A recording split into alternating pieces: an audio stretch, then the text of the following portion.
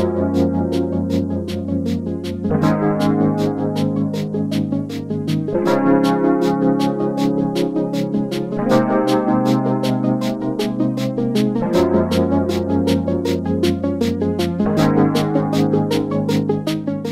I'm Tom, owner of Cotswold Rods. We've just finished in a workshop for the day and we've come down to a local lake. We're going to put the rods out in between the showers. It's looking a bit black behind the camera there. And we're going to show you through some of the products from American Tackle and what goes into the making of our custom rods.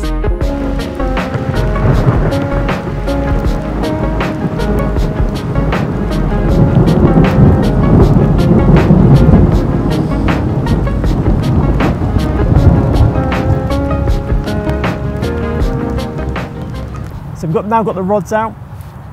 I'm on the right, Danny's on the left. We've come down in the back of this little bay. The wind's hacking down here. It looks perfect for a bite. When we first arrived, there were a lot of fish just skirting around under the bushes on the far side, but they seem to have pushed out and we scared them off. So we've come out, put a little bit of bait in, and the rods are out now waiting for a bite. While we've got the rods out, we're going to talk to you a little bit about American Tackle, who they are, what they're doing in the carp scene. We've been working with them very closely on some carp-related products, along with several rod builders across Europe. American Tackle have been around for a long time. They're a very established brand, but haven't been active in the carp market. But they've got the ability and the technology to make some great products. Luckily, we've been able to work with them, and what you see before you is full AT setups. They've got some great reel seats, guides, blanks, everything to make perfect carp rods.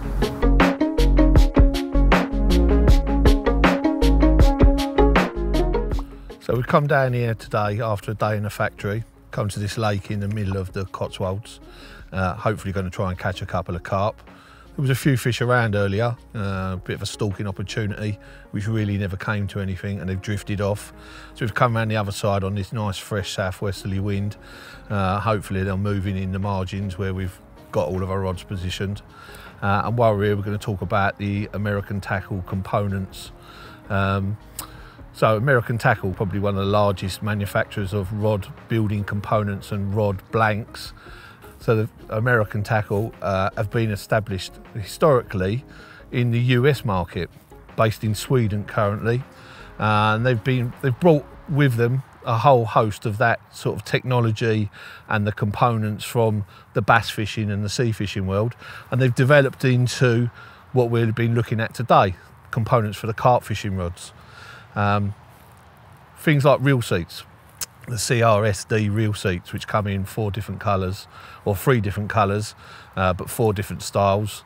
You've got a standard black, a matte black finish, a really nice soft touch rubberised finish, and a really nice gun smoke finish now, which, you know, in the past has fallen out of favour, but it's really nice components now. But with those gun smoke reel fittings, they're doing gun smoke fittings, little collars that go in front of the reel seats that match all the different types of duplon. And if we're talking about the duplon or the foam, we've got foam that's tipped with cork. We've got the 𝘃𝗵𝗶𝗀 camo finish to it. They do them in the old school flares or little coned finishes. So we've got loads of different options for, you know, the hand-built bespoke carp rods.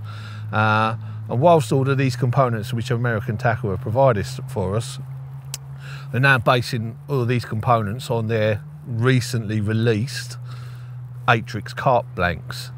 Now the carp blanks themselves, based on the historic knowledge they've got of building big game, muskie and bass fishing rods, they've really put this technology to good use. As we know, the shorter rods have become really, really popular in recent years, and the 10-foot rods from the American Tackle, the Atrix range, really high performance, great rods, whether you're carp fishing or you're pike fishing from a boat. There's several different test curves in these shorter 10-foot lengths. And then we've got the standard 12-foot range with a host of different test curves that cover pretty much every multitude or application you can think of UK fishing, right up to, as I said earlier, the 13-foot powerhouse, the 3 3/4, the really big casting, heavy leads, long distance work. Don't be afraid of those rods though. You know, lots of people think that heavy test curves mean hook pulls under the rod tip. These are really nice rods. Although they're tools for the job, they're still actually fishing rods. They're light in the hand, really responsive, great crisp action. And then when you're playing a fish, the feel is amazing. Really, really nice. So with these rods, they've got a premium 1K finish. We've effectively got a blank for you for any type of carp fishing that you do, whether you're a small water specialist or a big open pit, maybe even European fishing. We've got a blank for you specifically. Why have a hand-built rod? Why not just buy one off the shelf? Bespoke rods, coming to us at Cotswold Rods, allows us to build the rod that's suitable for you, for your fishing, in line with your budget, but it gives you that unique aspect, your own personalisation of how you want your rod to look. You get to choose the reel seats, what type of handle finishes, the threads, and don't be afraid to add a little bit of colour in there. Metallic threads look amazing on rods. You can have your name wrote on there. Then we've got the different options for rings. We've got lined rings, we've got the Pentalite guides, which are pretty traditional. And then we've got the new age rings. They're unlined, very, very light, very, very strong. They've got no centres to pop out of them. They're called the 𝘃𝗶𝗱𝗲. They're a fantastic option. And with the lightness of those rings added to the responsive actions of the blanks, they allow us to build amazing carp fishing rods. Fantastic actions, great castability, and they look amazing on the rod rests, which is really important for most of us. So all of the components that American Tackle are now giving us Cotswolds rods to build with, we're now putting into good use on the Atrix blanks, building unique specialist carp rods for you to your own design. So one of the advantages we've found with working with American Tackle is how reactive they are to some new ideas. It's allowing us to build the rods that we actually wanted, which historically we've been restricted in market components. Talking with American Tackle and their in-house design team and their manufacturing processes allows us to build the components that we've actually wanted for years. Things like the 𝘃𝗶𝗱𝗲 guide, amazingly light rings, super strong with the black no scratch coating, allows us to build the rods true to the action of the rods. No longer are we using these big heavy lined rings. The 𝘃𝗶𝗱𝗲 guides gives us the crispest, most responsive action available.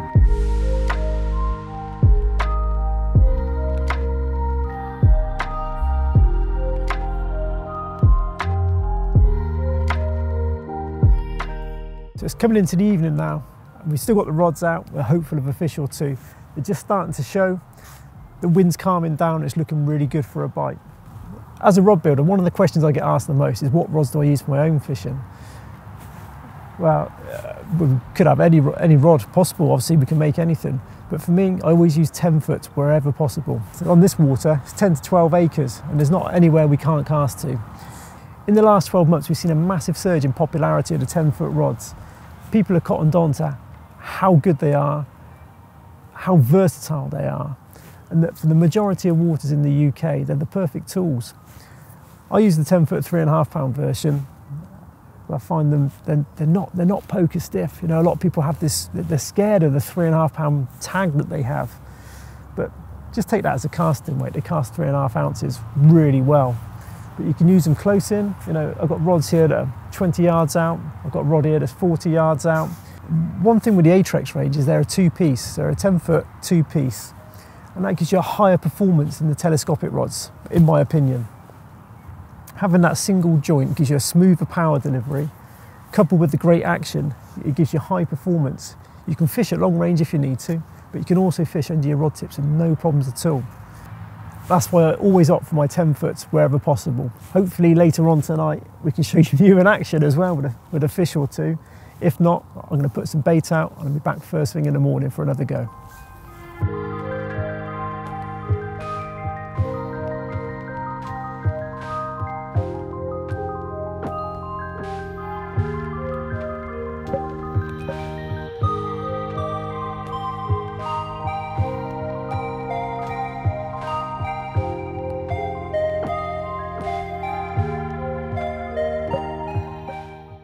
So they've just got back this morning. The plan last night was to put a little bit of bait in, come back this morning, drop the rods in. Supposed to be back for 7 o'clock, but unfortunately we've got a newborn at home. Had this little issue with the snooze button, so I'm running a bit late. And I woke up again with a text from Danny. Got one, hurry up. Let's go and see what he's got, and I'll get my rods out. So here we are. I sneaked over a bit earlier than Tom. We'd agreed to meet. Got here a bit earlier than him. Got the rods out. Time I got the second rod out, this one ripped off. Lovely fish, beautiful condition. Passed a load of the pre-baited seed into the sling while we've just been getting set up. So he's obviously been eating really confidently. Using the 12-foot, 3.5 pound A-tricks. Even in the edge, super confident, no worries about hook pulls. Even though it's a powerful rod, literally less than a rod length in the edge. No problems at all. Controlled the fish.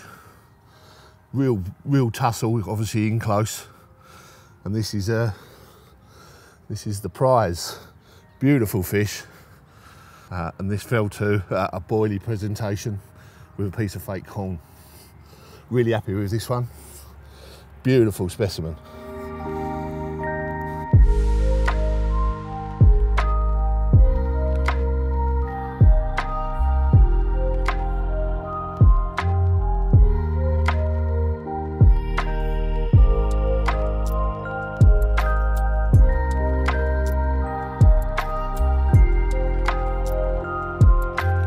But the quick bite we were hoping for hasn't materialised, so we're going to take a little bit of time just to talk about the Cotswold rods relationship with American tackle and why I like to use them. As a custom rod builder, we need 110% confidence in our products. I want every component that goes onto my rods, I need to know that it's perfect. Working with American tackle, even just on little things like reel seats, butt caps, guides, and then right through to the development of the blanks, it's allowed us to give you the highest quality products. One of the major benefits of working with American tackle is having access to these products quickly, allowing us to really cut down these lead times without sacrificing any product quality. Take this rod for example, an Atrex 12-foot 3.5, fitted with Vortex air guides, full American tackle components, matte black reel seat. It looks fantastic, a great all-rounder. We've got other models, the 10 foots, the 13 foots, we keep them all in stock. We've got a couple more hours here before Joe shoots off to meet up with Mitch, one of the American Tackle Pro staff team. You're going to find out why Mitch chooses custom rods and what it adds to his fishing.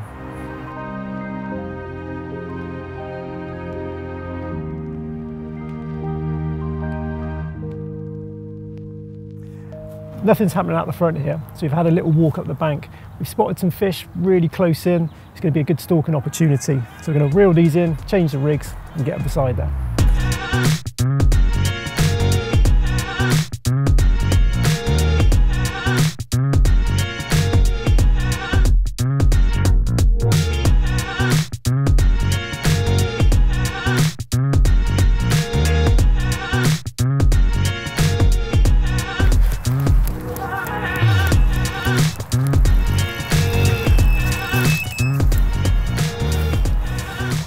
Oh yeah.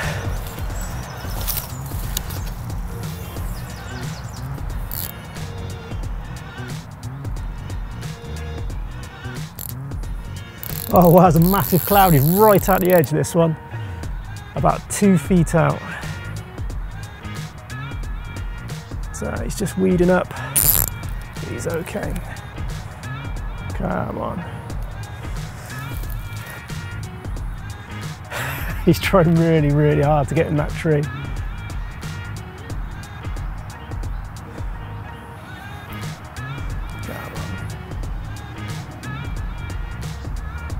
Come on, darling.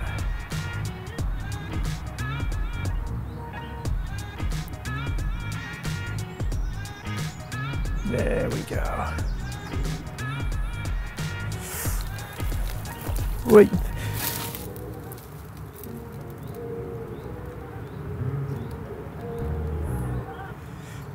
There we go. That's only a baby, but he's very welcome. There they are. Oh no, he's a nice fish.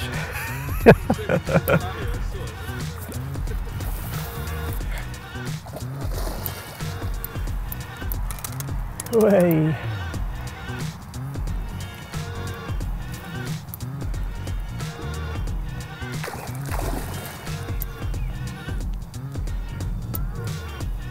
There we go. There we go. Go for it, Frankie boy. Yes, a fish on the bank. Thanks, mate. Beautiful, beautiful. Lovely. I was only a babby, and I looked at it like, I always see that to make myself feel better if I lose it. There we go. We have got a beauty. The move down this end of the lake really paid off. We were just feeding some floaters and got the fish feeding on the top, and the rod that we left in down the edge just tore off, bent right round. It's about a foot out from the bank, and we've got a really nice prize. Yeah, way, come on, got a proper Cotswold common. There we go. Fought like a demon, going on the little 10-foot 𝘃𝗶𝗱𝗲𝗄. Perfect for in the edge stuff. There we go. As we got this fish, even as we're playing the fish, they're still taking off the top. So we're gonna have a little go on the mixes in a second. I think there's still time for another bite. But we'll get this beauty back and try for another. There we go. After the fish earlier, the fish moved out in the bay. So we went back round onto the headland and kept our eyes on the lake. We've seen a lot of fish showing up this end. We've just bought 2 rods, just travelling light laid on the deck. Just trying to steal another bite before Joe goes off and follows Mitch up to the big pit.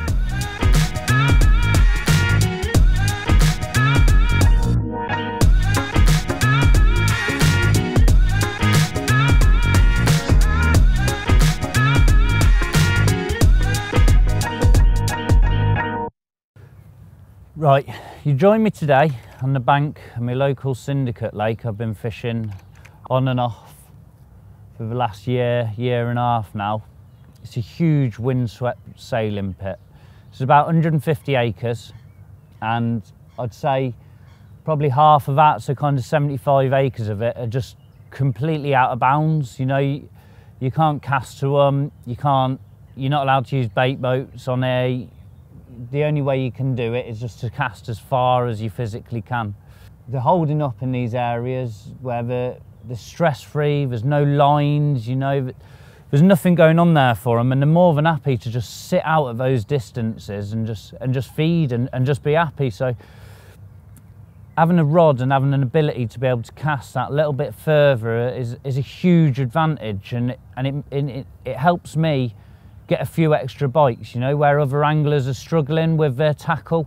They're pushing it to the extremes, trying to get that little bit further and a little bit further, and having tackle which is just capable of reaching those distances is an absolute must for me. Not just being able to reach these distances, but being able to reach them with accuracy and consistency.